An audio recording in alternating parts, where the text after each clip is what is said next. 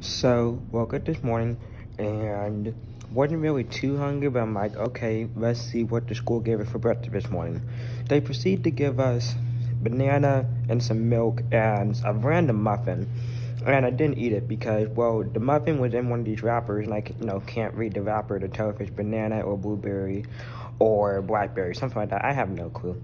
And then I'm like, the banana, nah, that's too healthy, not eating that.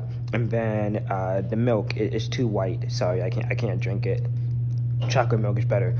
So I went in the fridge. I'm like, what do we have in the fridge? Well, we got Doritos and we got Dr Pepper. So I guess this is the new trend for breakfast. So totally not healthy, but at least it tastes good. So can't wait to get all my calories and proteins and whatever else we're supposed to get, amino acids from this stuff. Yeah, great. Can't wait to have a great day with a totally healthy breakfast. When they say breakfast is the most important meal of the day, yeah, Doritos and Dr Pepper totally is.